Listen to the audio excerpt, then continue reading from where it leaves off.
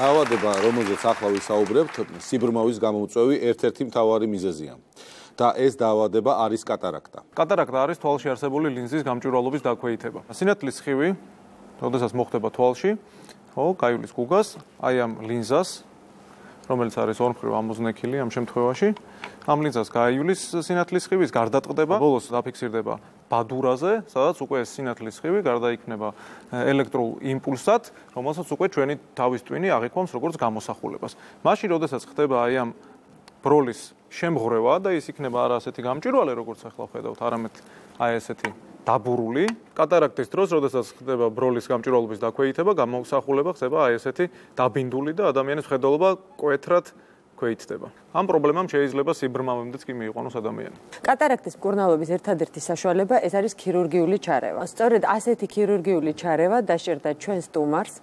და მე მგონი ახლა განსაკუთრებული აპლოდისმენტებით უნდა შევხვდეთ ჩვენთან სტუმრად არის ყველასათვის უსაყვარლესი ლეგენდარული მსახიობი ბატონი კახიკავსაძე და კლინიკა ახალი მზერის დირექტორი პროფესორი თვალი. პაციენტი. მოგზაურე. ბატონო კახი. მოგესალმებით, უღმესი მადლობა.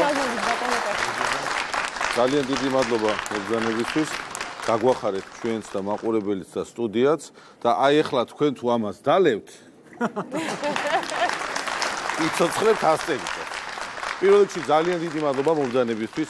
ესეთი სტუმარი მოგვიყვანეთ ბატონო მერაბრო. ასეთი მღელვარება ჯერ ჩაწერისას არ ქონია. მე პირადად ვღელავ და მიხარია.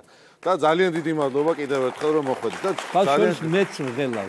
თქვენ წარმოიდგინეთ ოპერაციაზე როგორ ვღელავ. როცა მითხრეს აი ექიმებზია გადაცემა და შენც უნდა მიხვიდეო გავგიჟდი კაცო ყველაფერი, მაგრამ აი აქ რატომ ვარ მე? მაგი მეც არ ვიცი, ახლა უნდა დავადგინოთ.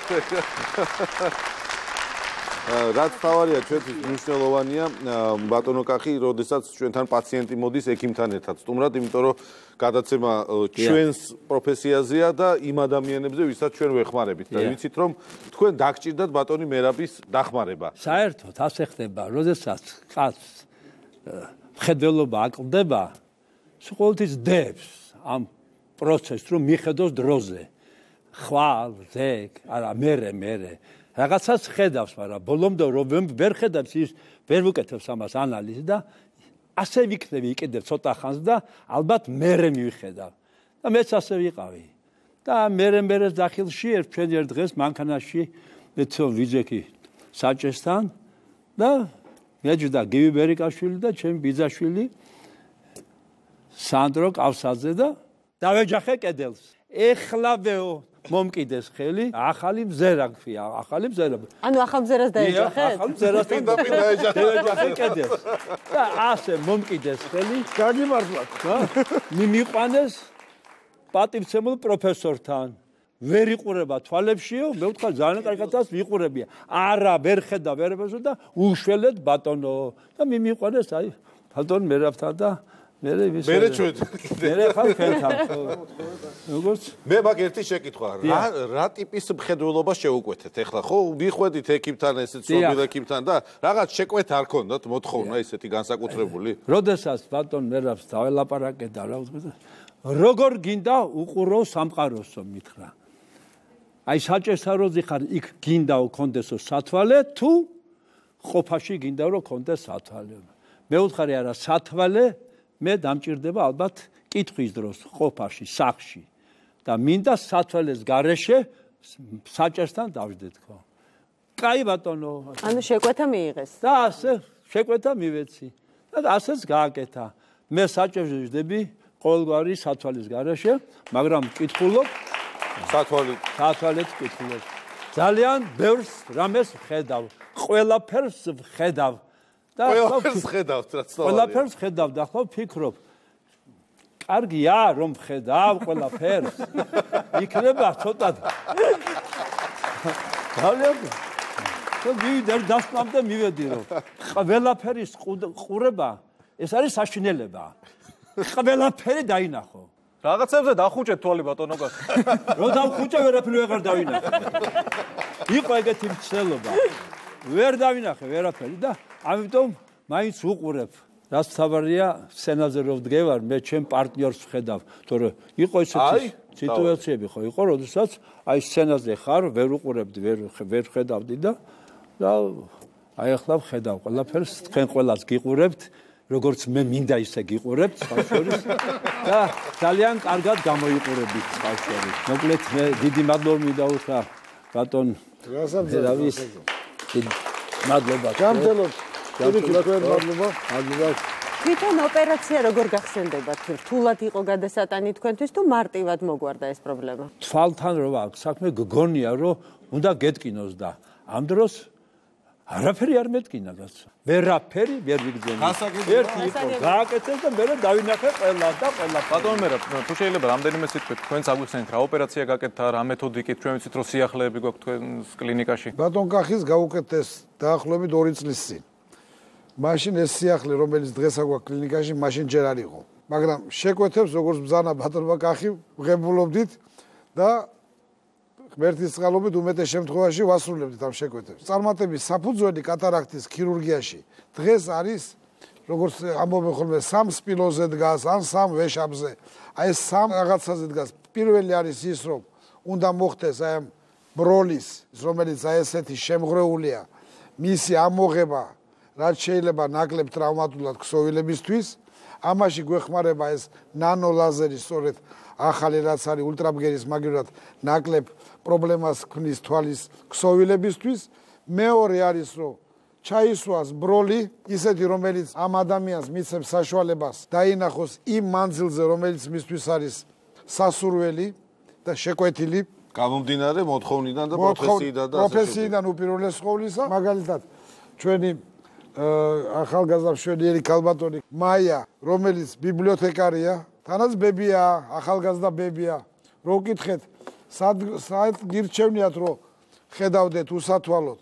ქალბატონმა მაიამ ცალსახად გვითხრა ყველა მანძილზე. ქალბატონ მაიას ჰქონდა ძალიან რთული მდგომარეობა. აი ესე უხეშად რო შევადარო, ადამიანს მიცე ფეხსაცმელი 53 ზომის და ფეხი ჰქონდეს 52. აი ესეთი მდგომარეობა იყო თვალში დაახლოებით. არა სტანდარტული მდგომარეობა და ამიტომ ჩვენ მოგვიწია 2 სხვადასხვა ლინზიდან ერთი ლინზა შევაქრევით, 2 სხვადასხვა ეს ინდივიდუალურად მოხდა კონკრეტულად. ჩვეულებრივ ადამიანი საშუალოდ რო ავიღოთ, ჭირდება +22 ვთქვათ ბროლი ლინზა. ქალბატონ მაიას დაჭირდა +32. ეს ძალიან დიდია. მოხარული ვარ რომ მართლა გამოვიდა ის რაც ჩვენ გვინდოდა, უპირველეს ყოვლისა რაც მას უნდოდა, თავისთავად ცხადია. ხალბატონ მაია, თქვენ თვითონ მოგვიყევით, რას ხედავდით, ან რას ვერ ხედავდით და ახლა რას ხედავთ და რას უკეთ ხედავთ კიდევ? ჩვენ ხო ვხედავთ რაც თავარია. მოგესალმებით, ძალიან სიმპათიურები და ძალიან ლამაზები ბრძანდება. ბატონი კახიდან დაწყებული, ხო? რა თქმა უნდა. როგორც ბატონმა მერაბმა აღნიშნა, ჩემი თვალი გახლდათ ურთულესი. სათვალე და მე ეს ვიყავით ერთი მცნება. თვალს გავახელდი თუ არა, პირველი უნდა მომეძებნა სათვალე. სათვალეს მოვიხსნიდი და ყველაფერი იშლებოდა ჩემს თვალწინ. ეს იყო ახლო, ეს იყო შორი. ეხლა წარმოვიდგინეთ, მე მუშაობ უმაღლეს სასწავლებელში და ვაკეთებ ბიბლიოთეკას. იქ მიწევს შრიფტი, პატარა, მცირე, საშუალო მუშაობა, წერა, კითხვა, კომპიუტერი და ნუ როგორი რთული იყო ეს ჩემთვის და დღეს ბატონმა მერაბმა ნამდვილად ახალი მზერა მაჩუქა, რისთვისაც მას ძალიან დიდი მადლობა მინდა რომ მოუხდათ. 2 ფაქტორი გითხარით, ხო? მესამე ფაქტორი არის ექიმის მნიშვნელობა ამ საქმეში, აი ამ ჯაჭვში.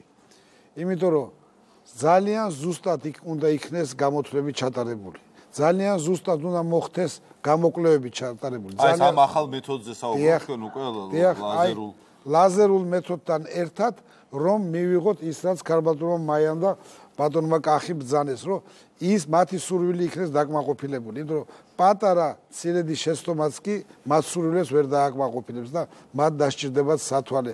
რის წინააღმდეგიც ისინი იყვნენ ერთის და მეორეს.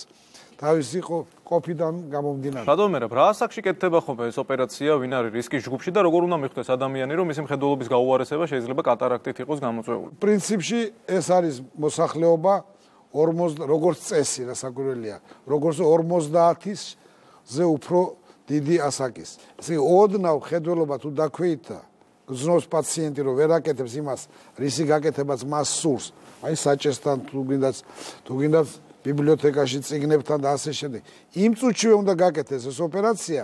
სამწუხაროდ სხვა მეთოდი არ არსებობს ქირურგიულზე, მაგრამ დღეს ქირურგიული მეთოდები ძალიან მაღალ ტექნოლოგიებით ტარდება. მე მაინც მგონია, ვინც აგვიანებს თუ შეიძლება ასე ითქვას, ან დებს იქით ოპერაციას, მაინც შიშის ფაქტორი აქ ძალიან ისეა თვალია და აი როგორ შეიძლება არ გეტკინოს. არა და ამ დროს არა აბსოლუტურად ვერაფერს ვერ გრძნობ. ისე ხდება ეს ოპერაცია, რომ არანაირ ტკივილთან ჩვენ საქმე არის. ბატონო მერო, და რეაბილიტაციის პროცესი როგორია? ხანგრძლივია თუ არა, რთულია თუ არა? როგორ ეგუებიან პაციენტები ოპერაციის შემდეგ? მე სახელს არ ვიტყვით და გვარს თავისთავად, მაგრამ თქვენი კოლეგას გაუკეთეთ ოპერაცია და როგორც კი გაუკეთეთ საღამოს მაინც მოვიკითხეთ დაურეკე და არაო ეხლაო საკეისროს აკეთებსო.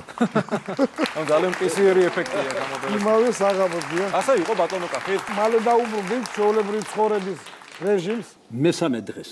თქვენ მესამე დღეს. მე მქონდა ოპერაციები მაგ გაკეთებული და ასეთი, მაინც თვალია და გონია რომ მაინც არა ერთს გრძნობ, რომ ვერ ხედავდი და ახლა ხედავ.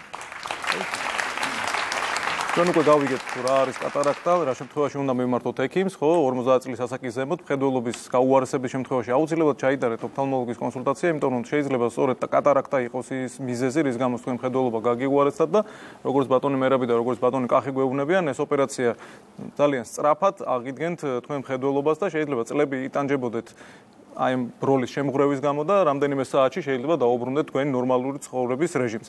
ძალიან დიდი მადლობა ბატონო მერაბ იმისთვის, რასაც თქვენ აკეთებთ და იმისთვის, რომ ძალიან ბევრ ადამიანს მზერა დაუბრუნდა და უღრმესი მადლობა ბატონო კახი ჩვენთან სტუმრობისთვის. დიდი მადლობა კიდევ ერთხელ.